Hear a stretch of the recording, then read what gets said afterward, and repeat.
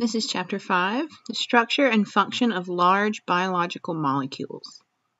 So there are four main types of biomolecule building blocks for all life on Earth. So we have things like nucleic acids, so DNA, RNA, carbohydrates, so your sugars and starches, lipids, so things like triglycerides, phospholipids, steroids, and proteins, right, that make up pretty much everything else. So proteins are things like hormones, antibodies, enzymes, and they have a wide variety of functions. So in this chapter, we'll look more in depth at each of these different types of biological molecules that make up life on Earth.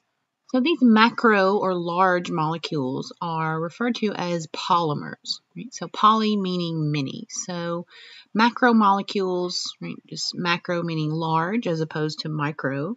Right? Polymer as in consisting of many similar building blocks. So these polymers are built from multiple mono or single units that are kind of linked together. So carbohydrates, proteins, and nucleic acids are true polymers because they're built and based off of these individual building block monomers. So I always like to think of the analogy with Lego building blocks, right? So you have your individual Lego blocks, right? And you can put these different Lego blocks together, right, to form a polymer or different structures. So this is basically what our cells in our bodies do. So we take nutrients from our food, our digestion, these building block monomers, say for proteins. Right? So say you eat a hamburger, your body breaks down the meat, the protein, into the individual amino acid building blocks. And then you can build your own proteins with those. You can build some protein for your own muscle development. Using the same set of building blocks, we can build multiple different types of polymer structures. So these polymers are going to be synthesized or put together, linked the monomers together by removing water, and vice versa. Remember, most chemical reactions are reversible, so we can go the opposite direction, and when we break down these polymers into their individual monomer building blocks, we would just add water.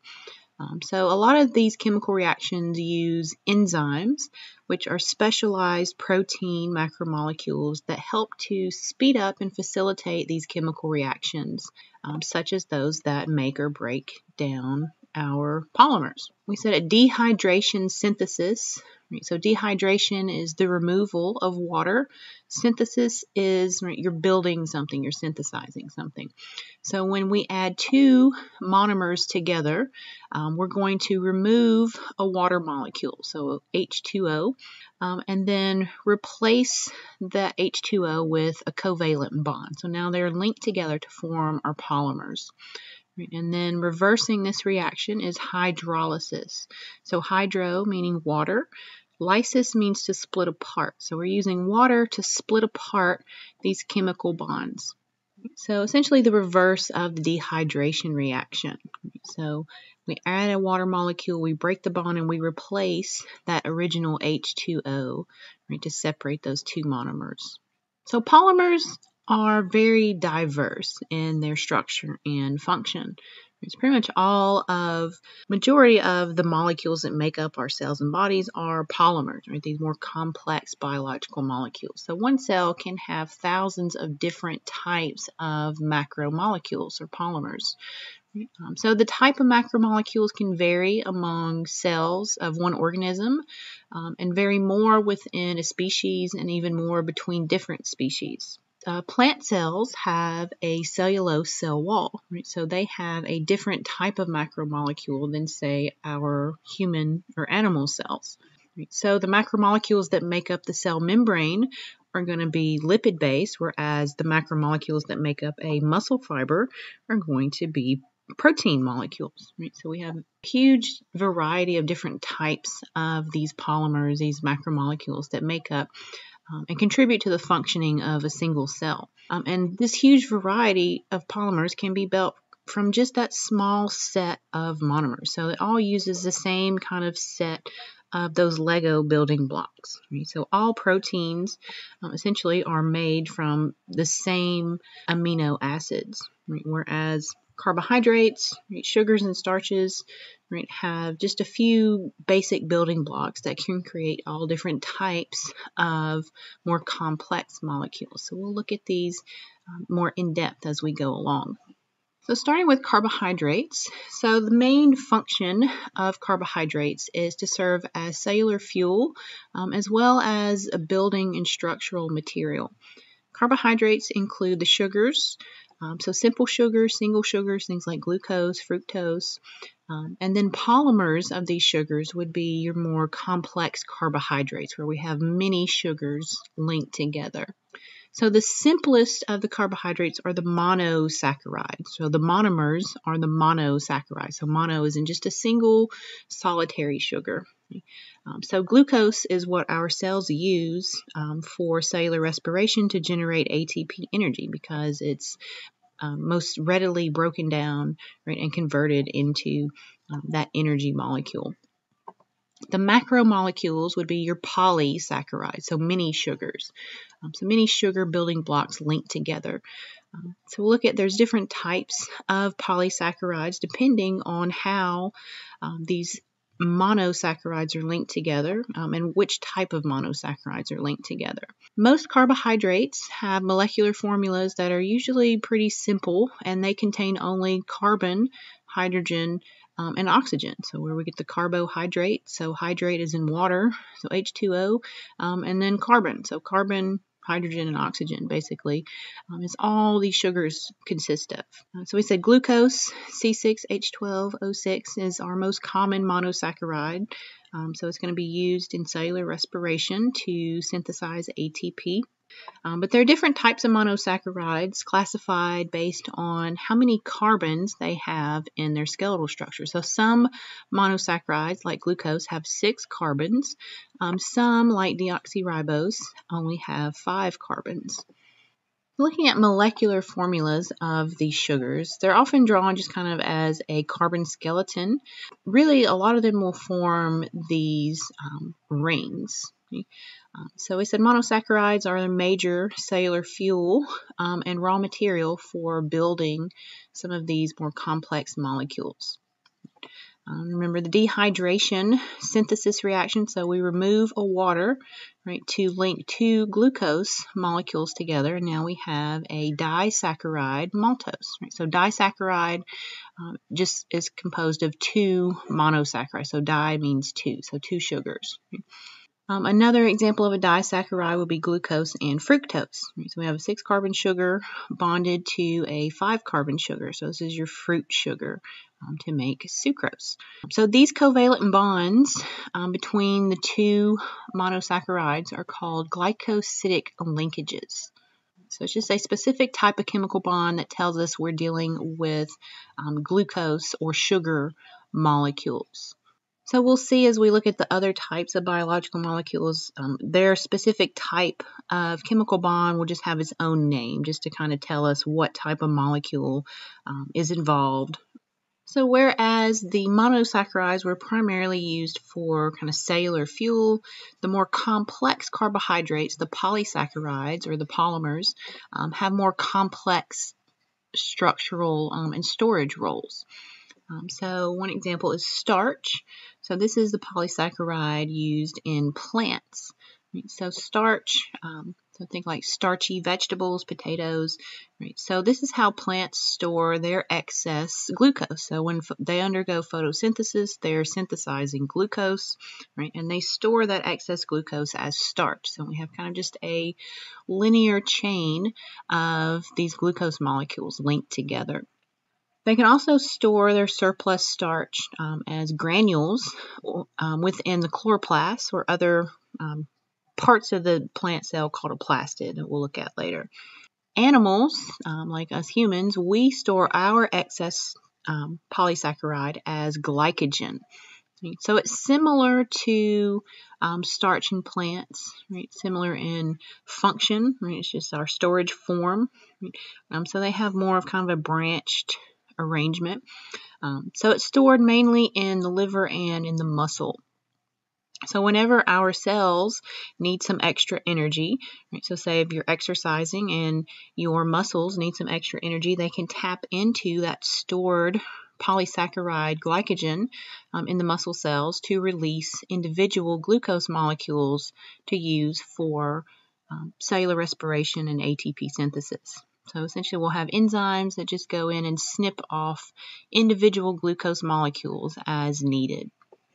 Another type of polysaccharide that we'll look at is cellulose. So this is also only found in plants, and it's more of a structural polysaccharide. So instead of being used as a source of energy reserve, this one is more going to contribute to the overall shape and structure of the plant cell itself, the cell wall.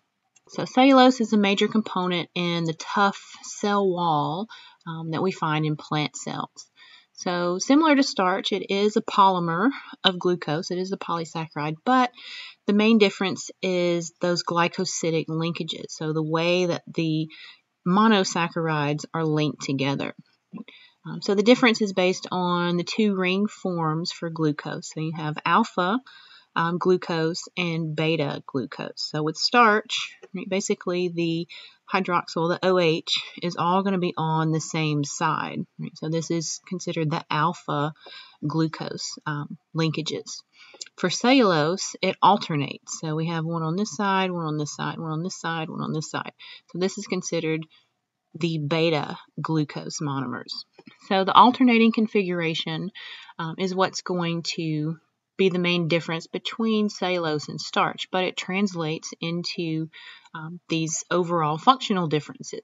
Right? So we have our cellulose linked together to form these bundles, right? These fibers, which is going to compose that tough, thick cell wall and be a major component of plant tissues like wood. So we said enzymes work to help us synthesize and break down some of these polymers. Right?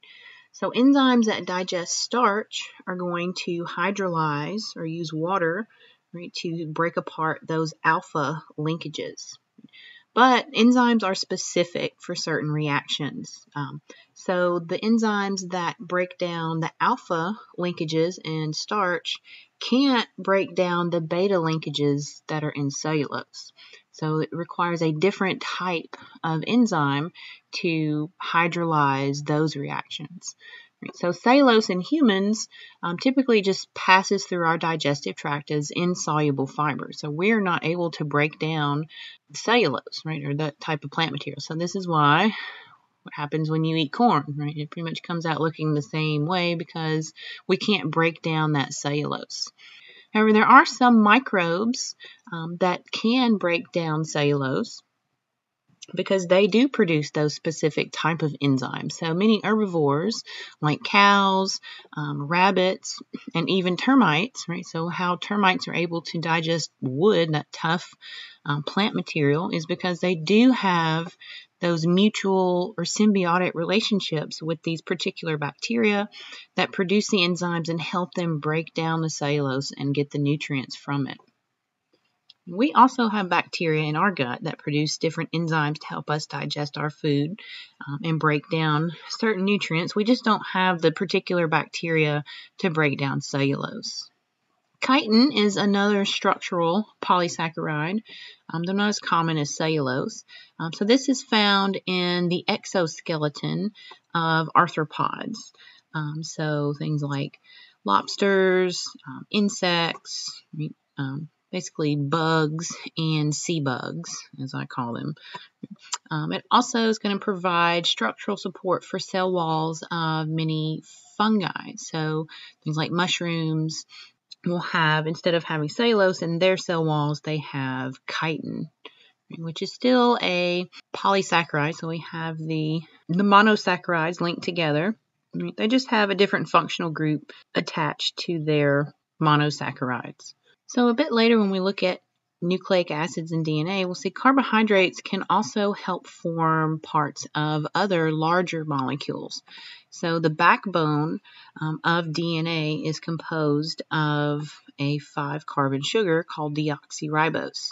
They'll also be on the surface of some cells. They use carbohydrate chains as identification tags, so our cells are able to distinguish from one cell to another or distinguish between my cells versus foreign cells. So cell recognition, cell signaling are also part of the role that carbohydrates can play in cellular function.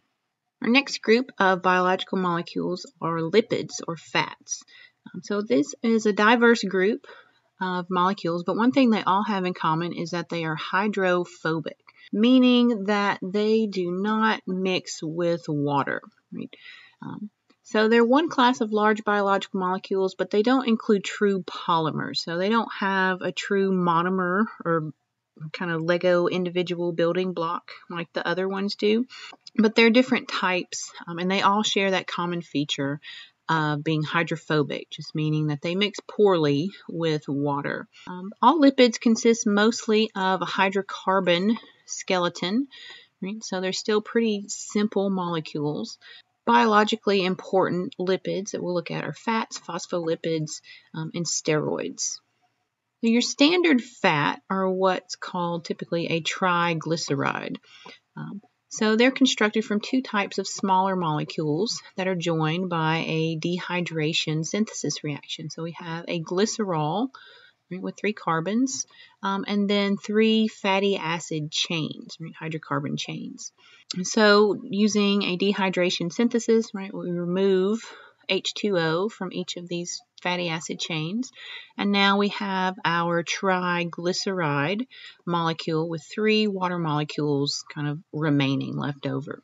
So there are 2 different types of fat or fatty acids. So it all has to do with the number of hydrogen atoms that are bonded to the carbon chain. So you may have heard of saturated versus unsaturated fat. Well, what they're referring to is how saturated or full of hydrogen are those molecules. So your saturated fatty acids have the maximum amount of hydrogen atoms possible and no double bond. So they're completely soaked and saturated with hydrogen. So as a result, their carbon chain is very straight, and linear. Unsaturated fatty acids mean that they have 1 or more double bonds, so they don't have as much hydrogen as they could. So maybe some carbons are double bonded to another carbon instead of an extra hydrogen. So they have little kinks in their fatty acid tails. They're not very straight and tightly compacted in. So your saturated fatty acids or saturated fats would be more solid at room temperature. So things like butter, bacon grease. So most animal fats are going to be saturated fats. So your unsaturated fatty acids or unsaturated fats are going to be oils or liquid consistency at room temperature. So plant fats and oils, fish oils, typically are going to be unsaturated. So texture-wise, the reason that the saturated fats are more solid is because they're all linear and straight. So we can pack more in more tightly as opposed to these that have all these little kinks and stuff in the tail. There's going to be more open space between the molecules. So consuming lots of these saturated fatty acids may contribute to cardiovascular disease through plaque or fat deposits in the blood vessels. Hydrogenation is the process of converting our unsaturated fats into saturated fats by adding hydrogen. So when we hydrogenate, we're adding hydrogens to make something that was previously unsaturated into now saturated. So these hydrogenated vegetable oils can also create unsaturated fats called trans fats. So these trans double bonds. Remember, cis and trans, those isomers are basically the kind of mirror images of each other. These trans fats, when they're talking about trans fats, like in things like margarine, where you see hydrogenated vegetable oil, it's basically just a tub of trans fat. So it's believed that trans fats are even more bad for you than saturated fats and natural saturated fats like butter. So in some cases, it might be better to just go with the natural butter or bacon grease as opposed to some artificially hydrogenated margarine. The primary function of fat is energy storage. So we mentioned before that fats carry more energy or calories per gram than the other types of nutrients like carbohydrates or proteins. So this is why we store long-term food reserves as fat cells or adipose tissue. So adipose is just the anatomical term for fat. We also use adipose tissue to cushion some of our vital organs and help insulate the body. Another important type of lipid are phospholipids. So phospholipids are basically just modified triglycerides. So triglyceride, we had 3 fatty acids bonded to a glycerol molecule. The phospholipid, we trade one of those fatty acid tails now for a phosphate. So this is where we get the phospholipid. The fatty acid tails are considered hydrophobic, meaning that they are repelled from water. They don't like water. Right? But the head region with the phosphate attached is going to be considered hydrophilic, so it's water-loving. So this is what's going to constitute our cell plasma membranes. So when we add phospholipids to water solution, they'll self-assemble into these double-layered sheets that we call a bilayer. So later when we talk about the cell membrane, we'll say it's a phospholipid bilayer. So it's a double layer of phospholipids. So the hydrophobic tails are going to point in toward one another, so they are facing each other away from the fluid. They're kind of insulated away from the fluid inside and outside the cell. And the hydrophilic heads, right, are facing the fluid environment. So this is going to form our boundary for our cells to separate the internal cell components from the external environment. So we're able to kind of regulate what comes in and out of the cell through this membrane. Steroids are another class of lipids that are characterized by a 4-carbon ring structure. So we have 4 carbon rings kind of fused together as the base skeleton for steroids. So there are lots of different steroids produced by cells in our bodies in particular, but they all have that same basic 4-carbon ring structure. Cholesterol is one of the most important types of steroids, so we use it in our cell membranes to help stabilize the membrane. It's also going to be a precursor for the other steroids that we use in the body. So things like cortisol is our stress hormone. Aldosterone is a steroid hormone that helps with your sodium and water balance, water retention. Progesterone, estradiol, estrogen. So these are sex hormones. Testosterone, the male sex hormone. However, too much of anything, right, is usually not good. So a high level of cholesterol may contribute to cardiovascular disease because it is still a lipid and a fat, right? So it can contribute to that plaque forming and buildup in the arteries, which can inhibit the blood flow. Waxes are a special type of lipid that are composed of just long chains of carbons, typically with ester groups or alcohol groups attached. So waxes are synthesized by many plants and animals. So plants produce a waxy cuticle on their leaves to help prevent water loss. Animals like birds, they produce wax coating on their feathers to make them more waterproof. Right? Beeswax is a well-known wax, and humans, right, our earwax, to help prevent things from getting in our ears, right? So it can trap dust and debris from getting down deep into our inner ear canal. So out of all of the biological molecules, proteins probably are the most diverse in function and structure. So proteins account for more than 50% of the mass in most cells, the dry mass, so excluding the fluid and the water portion. So human body contains up to 1 million different types of proteins.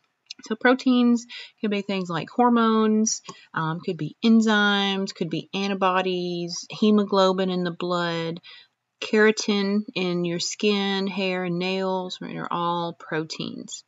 So enzyme proteins are used to help speed up chemical reactions. So we talked about enzymes can help facilitate those dehydration synthesis and hydrolysis reactions. Pretty much just about every chemical reaction that takes place in the cell will have its own specific enzyme to help facilitate that reaction. We'll talk more about enzymes in a little bit, but generally they're named for what they do. So again, if you ever see ACE at the end of a word, that means that we're talking about an enzyme. So this particular enzyme is called ATP synthase. So just based on the name alone, we can infer that it's an enzyme that synthesizes ATP. Some other functions of proteins can include defense, so things like antibodies, storage, transport, cellular communication, movement, and structural support. So we'll look at a few examples of those. Again, enzymatic proteins are going to speed up or accelerate chemical reactions. So in this example, digestive enzymes are going to catalyze or speed up the hydrolysis or breakdown of the chemical bonds in our food molecules. And again, we said some of those enzymes are actually produced by the bacteria that live in our guts. Defensive proteins help protect against a disease, so antibodies are actually composed of proteins. Right? So they help to target and inactivate viruses and bacteria. Storage proteins can store nutrients or amino acids. So one example is ovalbumin or albumin, which is basically just egg white. Right? So it's going to provide nutrients for the developing embryo inside the egg. Transport proteins help to transport substances across the membrane. So our cell membrane, we'll talk about later on, is a pretty good barrier at keeping things out that we don't want in. So we have to have special protein channels or little back doors for certain things to get across that membrane. Another example would be hemoglobin. So hemoglobin transports oxygen through the blood in the cardiovascular system. Right? So it's able to carry other molecules across the cell or through the body. Hormone proteins. So hormones help regulate lots of body's cellular activities. So insulin is a common hormone, right, that's released to regulate blood sugar. Receptor proteins are going to receive chemical signals and messages from other cells or nerve cells. Contractile and motor proteins are in muscle tissue, so what allows muscle to contract. Structural proteins are things like keratin, so the protein in hair, collagen in the skin and connective tissues, elastin is a protein, so in elastic tissue like in cartilage in your ear. So those are all structural proteins. Enzymes are specific types of proteins that act as a catalyst just to speed up chemical reactions by lowering the activation energy required to start that reaction. So imagine if we're trying to roll a ball down this hill. So if we have to push our ball over this steep hill, it's going to take more energy, right, to get it going down to the bottom of the hill. So if we lower that activation energy, right, we lower the steepness of that hill, which is what the enzyme does, right, we just don't have to use as much energy to get that ball rolling. And enzymes are very specific for the type of chemical reaction that they catalyze. Right? So again, going back to structure reflects function, the shape of the binding site of the enzyme, right, is going to determine what type of molecules can fit in it and be catalyzed by that enzyme.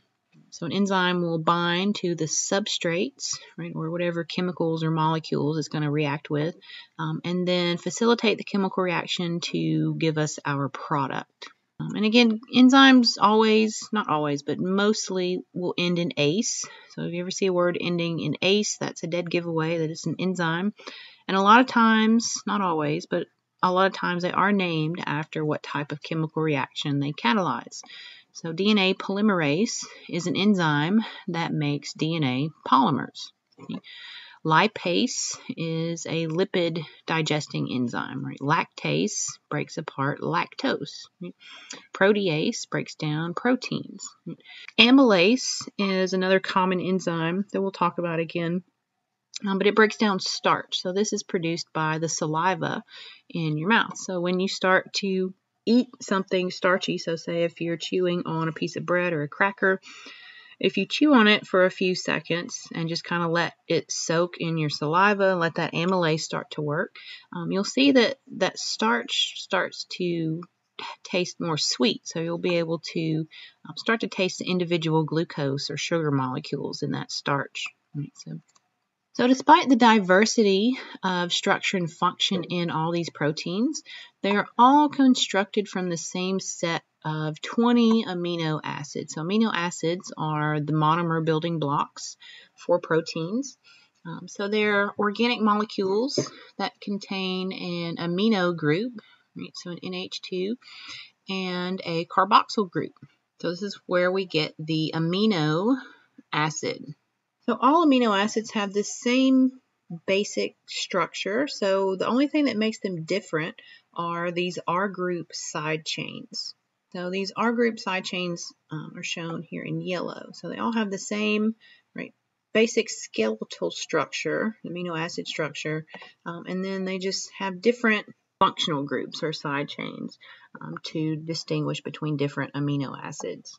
But all of the diversity in proteins that we see come from this set of 20 amino acids. And then later on, we'll look at protein synthesis and how all 20 of these amino acids are coded for by those 4 letters in the DNA.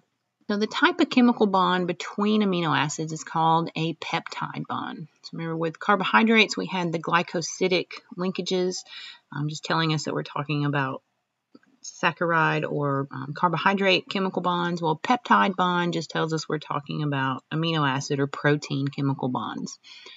So when you have a polypeptide, we're talking about these unbranched polymers built from linking together these individual amino acid monomers. But it's still going to use that dehydration synthesis reaction. So we remove an H2O, right, to form that peptide bond. We have our water left over. So then a protein is the biologically functional molecule that consists of one or more polypeptides. Right? So kind of the end result of putting all these amino acids together. So we'll look at, there's different levels of structure and complexity that these proteins can have. So again, everything that kind of underlies biology is that structure reflects function. So even down to the molecular and chemical level. So the specific activities or functions of proteins is the result from their specific 3-dimensional structure. Right? So functional protein consists of one or more polypeptides that will have a precise twisted shape that's folded or coiled right into that unique specific shape. And it all goes back down to the sequence of amino acids that is going to determine this 3-dimensional structure. Right? And then again, the structure determines the function. So the shape of the protein is going to determine what it can do. So, example, the function of a protein usually is going to depend on its ability to recognize and bind to some other molecule, like with enzymes. So enzymes are specifically shaped to bind to their specific substrate. So it's kind of like a lock and key mechanism. Later on, we'll talk about how there are some ways that you can turn off enzymes by essentially changing the shape of that binding site. So they're no longer able to fit their substrate and carry out their reactions. Antibodies, we said were proteins, so their shape is going to be very important in recognizing specific pathogens, right, or antigens. So this is a picture of the COVID virus with antibodies, right? So our immune system makes specifically shaped antibodies that can recognize and bind to those spike proteins on the surface. So they're only going to recognize and bind to those spike proteins. They're not going to be able to fit these surface proteins of, say, a flu or a different type of virus. So even protein structure at the cellular level, right, can have effect on the cellular function. So with hemoglobin, that's the protein that carries oxygen in our blood. So normal hemoglobin, right, leads to normal red blood cell shape, so they flow smoothly through the blood vessels. Right. With sickle cell anemia, there has been a change in one of our amino acids that make the hemoglobin protein. So that's going to have effects downstream where now we change the shape of the hemoglobin. So instead of being like this little ball shape, this little globular protein, it's now more of a strand or fiber type shape that causes the overall cell shape to change into these sickle cells. Right? So the sickle cells aren't going to flow as smoothly through the blood vessels and can potentially get stuck and block blood flow. There's 4 levels of structural organization in proteins. The primary structure is just the sequence of amino acids.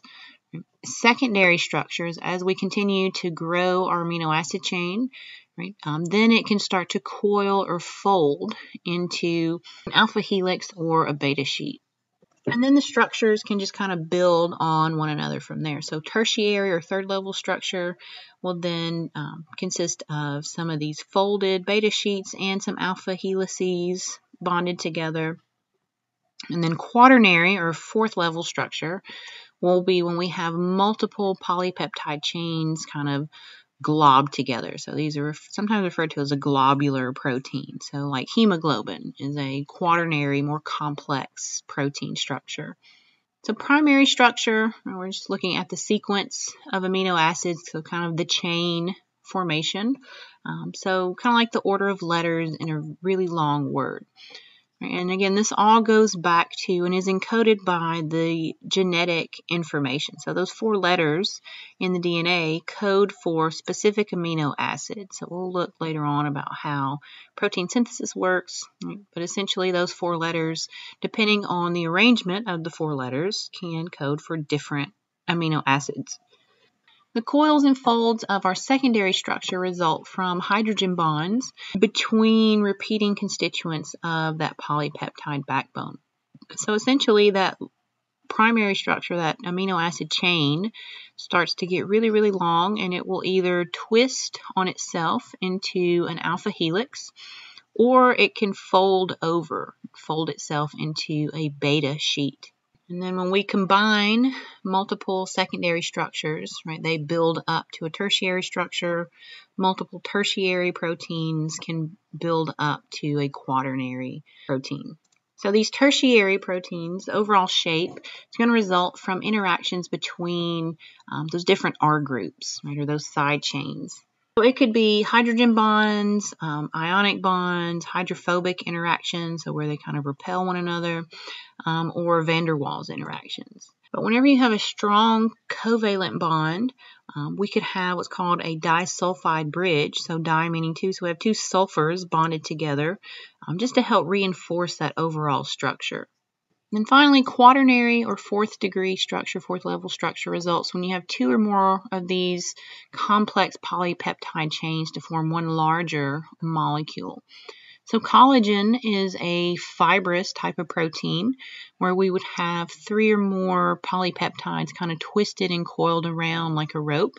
Hemoglobin is a globular protein where we just have kind of a glob of these polypeptides that has 4 different polypeptide chains, so 2 alpha, 2 beta, right? And each one contains a central heme group. So heme is the pigment that's going to bind to the iron and the oxygen in the blood cell.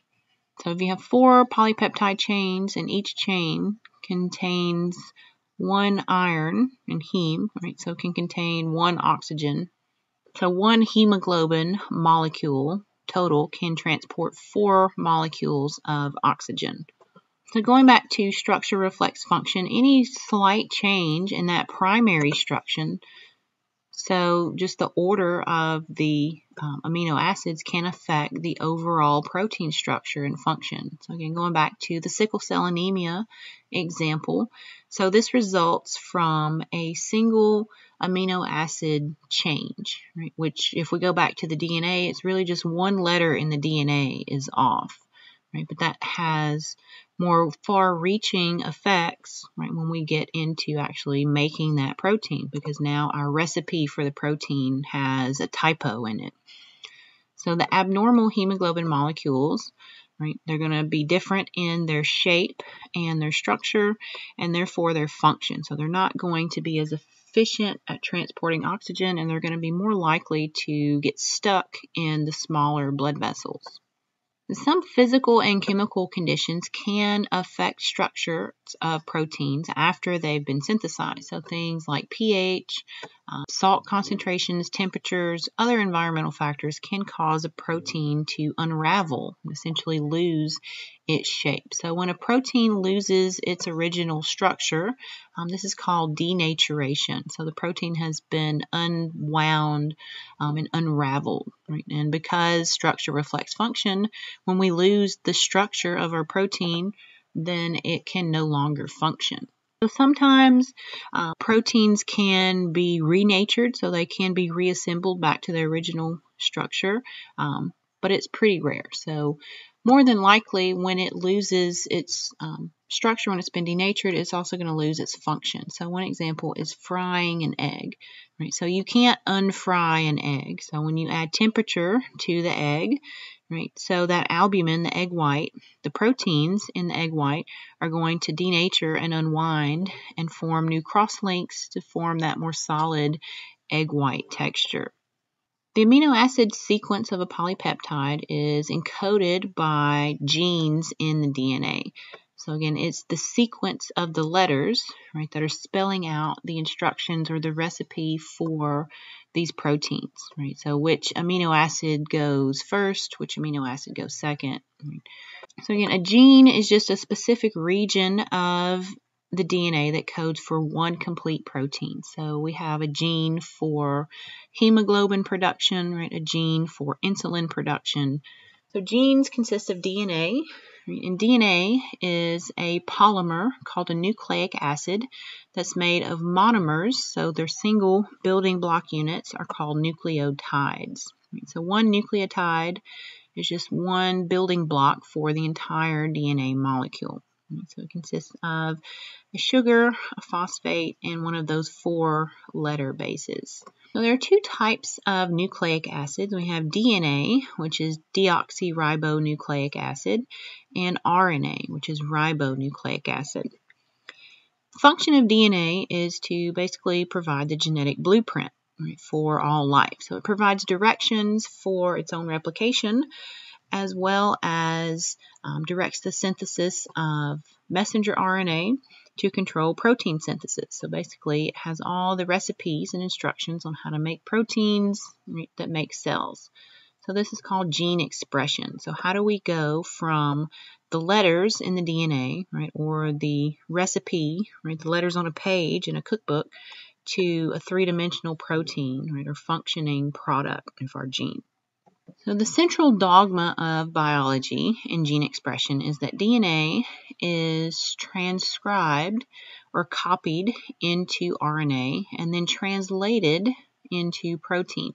So the gene in DNA is going to direct the synthesis of a messenger RNA. So basically, we make a template or a temporary copy of just one gene in the DNA. And now we can take that copy of messenger RNA, it's going to carry the message that's encoded in the DNA, to the ribosomes, which are parts of the cell, little organs in the cell that are going to translate that message and make the protein. So the protein synthesizing machinery directs production of our polypeptide, so it knows which amino acids to add in which order based on the order of the letters in the RNA and DNA. So the flow of genetic information, let me summarize. DNA, again, is transcribed or copied into RNA and then translated into protein. Right, so I always like to use this analogy of baking a cake because I like to bake. So say you have a big cookbook. Right, you go to this library, the nucleus of the cell, where all the DNA is. So there's all types of cookbooks for all types of cakes and recipes. Right, but you don't want to make every single type of cake. We only want to make a vanilla cake. In this particular library, you can't check out any book. So you can't take any of the DNA out of the nucleus, but you can make a copy, right, of the recipe that you want. So I find the recipe for my vanilla cake, right, on one page, and I can take that RNA copy of the recipe out of the library to my kitchen, right, in the cytoplasm, so outside the nucleus. Right, so in my kitchen, I have my mixing bowl, which is my ribosome that's going to put together all of my amino acid building block ingredients, right? Put them together in the right order. So if you've ever made cake from scratch, right, or baking from scratch, you have to add the ingredients in a certain order. You can't just dump everything in all at the same time. So following the instructions in that RNA, right now we mix the ingredients in the appropriate order, follow the instructions, and now we have a three-dimensional cake that we can eat, so a functioning product or protein. So nucleotides are the building blocks or the monomers for nucleic acid. So DNA and RNA are both composed of nucleotides. So all nucleotides are composed of a 5-carbon sugar, right? Sometimes called a pentose sugar. So penta means 5. So pentose sugar is 5 carbons. Sometimes if you see hexose sugar, hex means 6, so 6-carbon sugar. But nucleotides, 5-carbon pentose sugar, 1 phosphate group, right? So that PO4, and then one of those 4 nitrogenous bases, right? So the bases would be A, T, C, or G: adenine, thymine, guanine, and cytosine for DNA. Right, so later on we'll talk about RNA. Has one exception. RNA uses uracil in the place of thymine, right? But it's still going to serve as that base in the nucleotide. So the portion of a nucleotide without the phosphate group, so just the sugar and the base, sometimes is referred to as a nucleoside, so the base and the sugar alone. Right, so maybe when we're looking at kind of which side of the DNA molecule we're looking at the nucleoside base. So this would be where those rungs of the DNA ladder are going to form on the nucleoside of the nucleotide. So of the 4 bases, there are 2 types. So a pyrimidine is a single 6-ringed structure. Right? So it just has one single ring in its structure, right? 6 carbons. Purines have 2 rings in their structure. So they have a 6-carbon and a 5-carbon ring. So one way I always remember this is pyrimidine is the larger word, but it's the smaller molecule. Purine is a smaller word, and it's the bigger molecule. So adenine and guanine are going to be your purines, thymine and cytosine, and uracil in RNA are going to be the pyrimidines.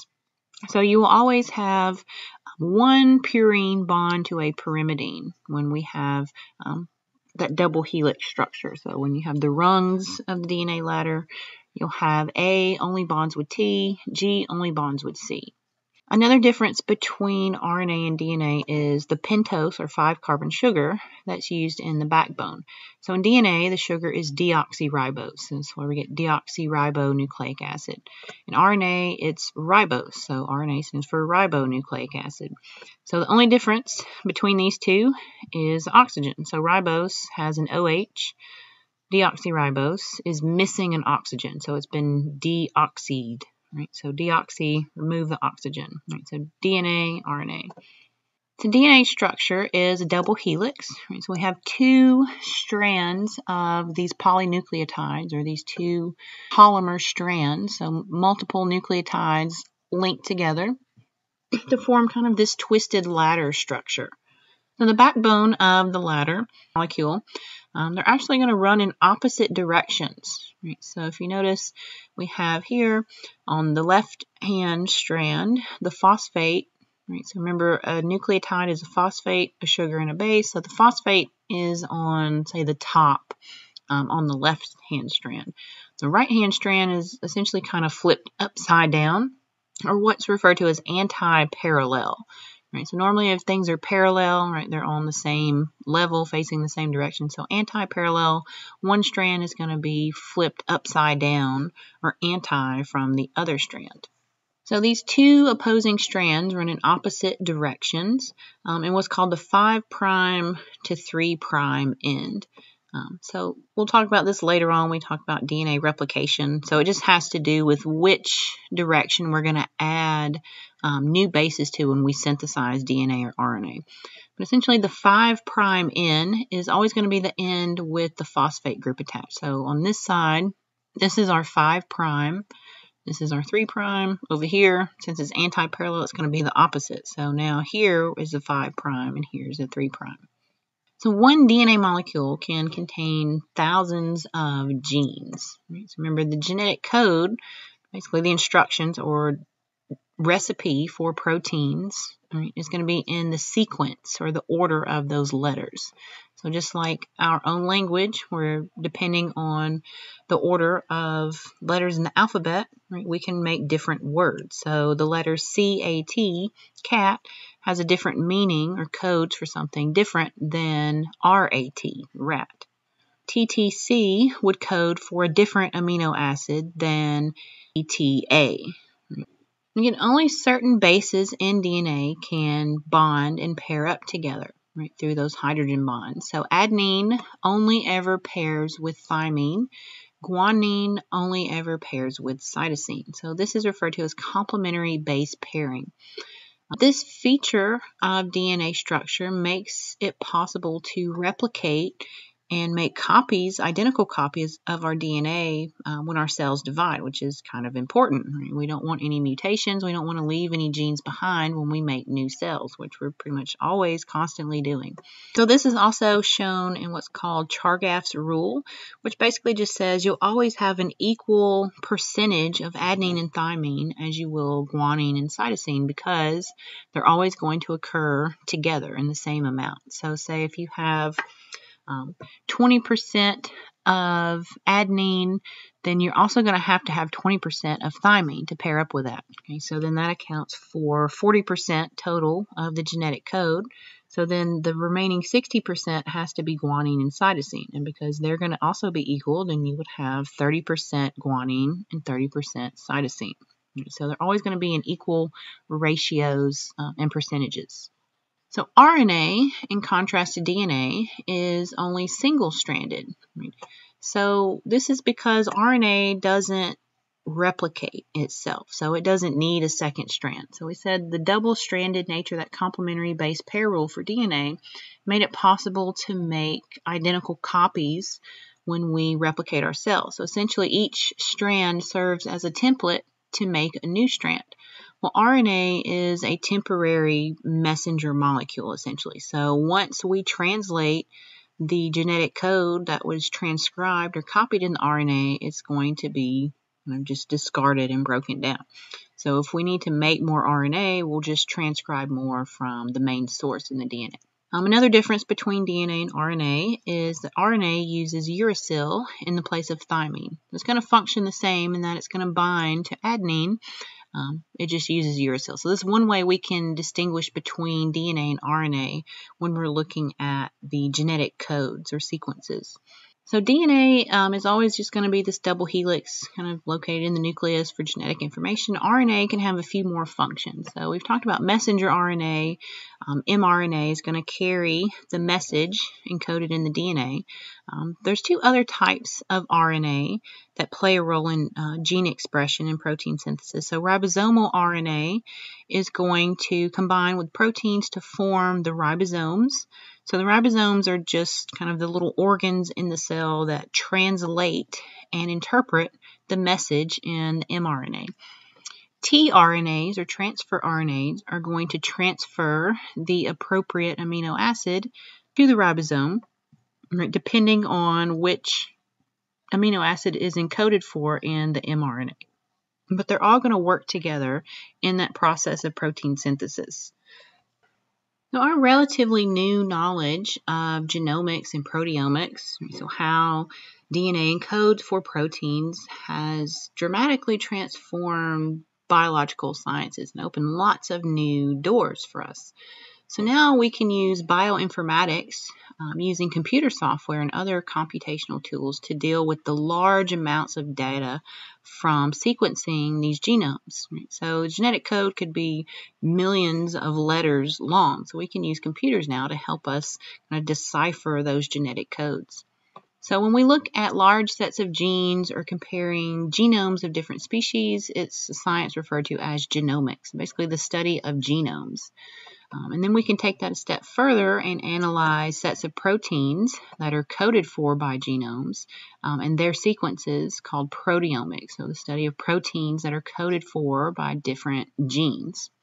So this is how we can learn genetic sequences for certain proteins. So recent example, so with the COVID vaccines, they've cracked the genetic code, the genome of the COVID virus, so they know which particular gene codes for that spike protein. So now we can use just that genetic code, those instructions, and use mRNA using just those instructions for the spike protein.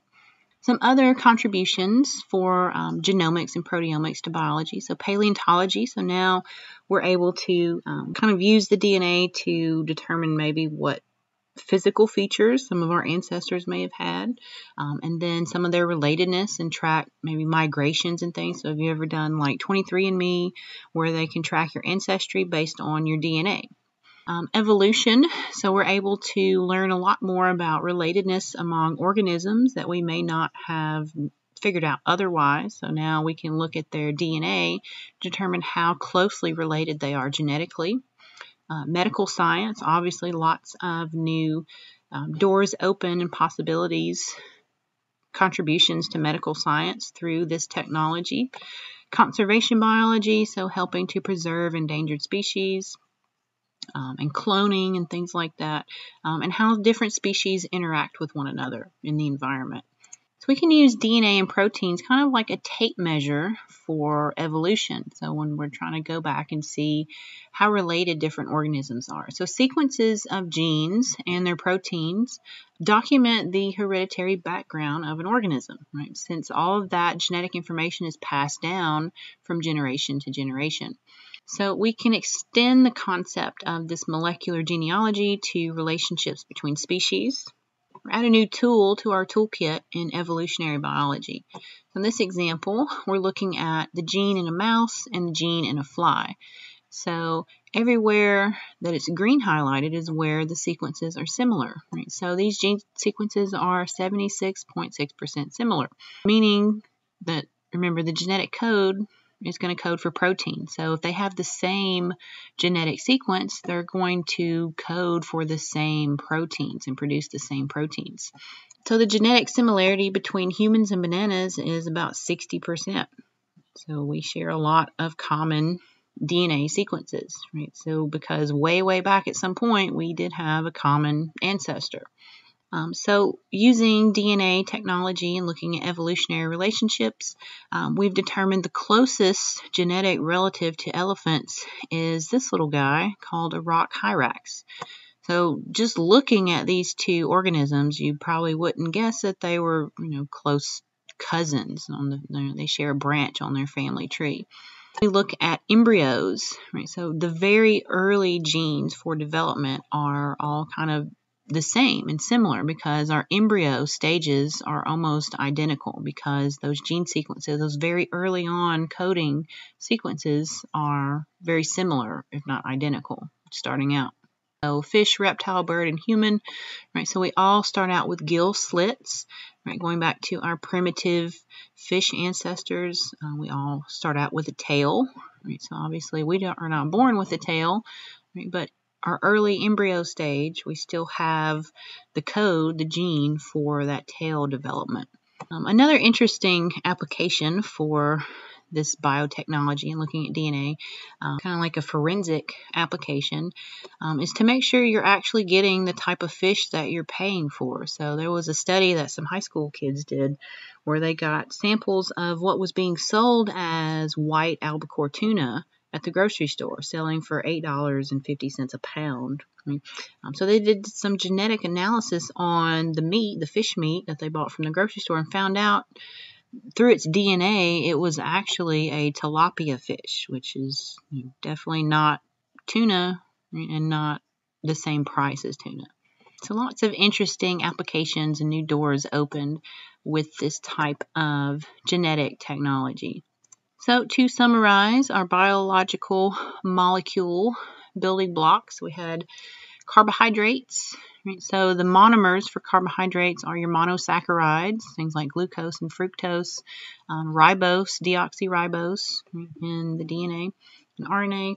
Polymer, or the complex molecule version, will be your polysaccharides, so starch, glycogen, cellulose, and chitin. So main functions of carbohydrates: energy storage, some structural support, so like cellulose. Also going to be formed some structure in the nucleic acids, right? So deoxyribose and ribose help form that backbone of DNA and RNA. Lipids, they're not true polymers. They don't have a real monomer, right? But we said fatty acids, composed of glycerol with 3 fatty acids, right? Triglycerides. So complex version, different types of lipids. You had your fats, triglycerides, oils, right, would be the unsaturated fats, waxes, phospholipids in the cell membrane, and steroids with those interlocking 4-ring structures. Functions of lipids, so energy storage, composing cell membranes, waterproofing, hormone production. Nucleic acids, composed of nucleotides, so a sugar, phosphate, and a base. They form DNA and RNA. Some functions would be genetic coding, like in the DNA and RNA intracellular messengers, right, to translate that information and carry that information from the DNA through the RNA. Right. Proteins, building blocks were amino acids. Right. So they form proteins and polypeptides. Right. We had different levels of structure, so your primary, secondary, tertiary, and quaternary. They have the most varied functions, so it could be structural proteins, could be nutrition, transport, hormones, antibodies, etc. So wide range of functions for proteins.